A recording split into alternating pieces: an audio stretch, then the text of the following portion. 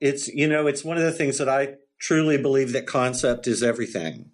And concept for any kind of program, no matter what it is, can be the tiniest of ideas or the largest of ideas. And it can be the result of a piece of music, or it can just be an image, a photograph, some sort of inspiration, or it can be an approach, an environment that you want to create. It can be all kinds of different things. So I never want to limit what the concept can be, but what your biggest decision is that concept right for this performance season and these particular performers? Right.